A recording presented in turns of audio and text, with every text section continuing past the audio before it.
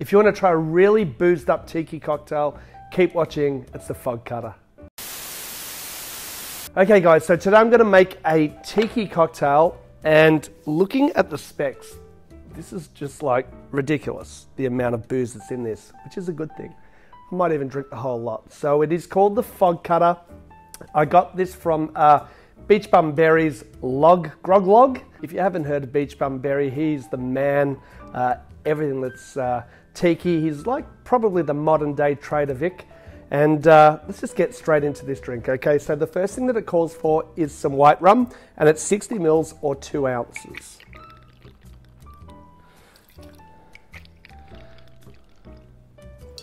All right, next up it calls for 30 mils of brandy.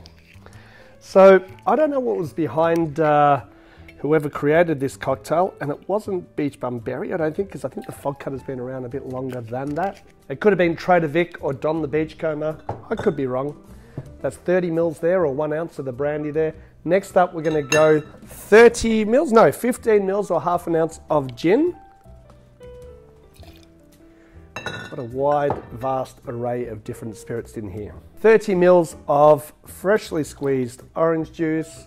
Then 15 mils of, or half an ounce of Orgeat, which is like a spiced almond syrup. 60 mils or 2 ounces of fresh lemon juice. It's got a shitload of stuff in this drink, I tell you. Then we're going to add some ice and give it a shake. I've nearly filled the whole cocktail shaker here.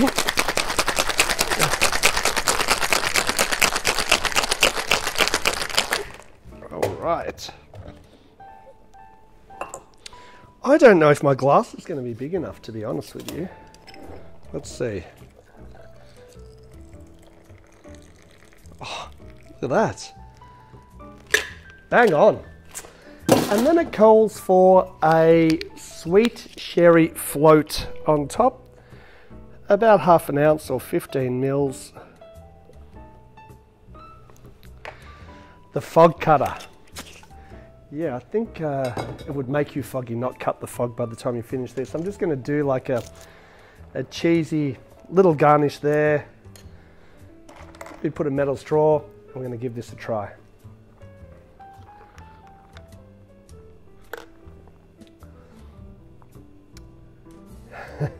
Whoa. Yeah, that's strong. Let me just have a sip of it with the sherry float as well. That's better.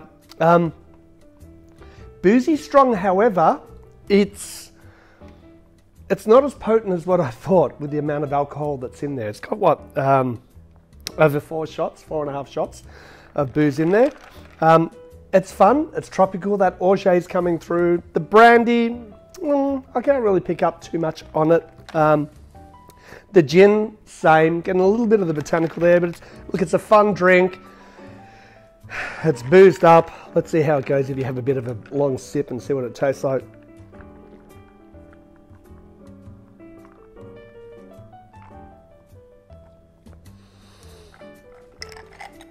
Ugh.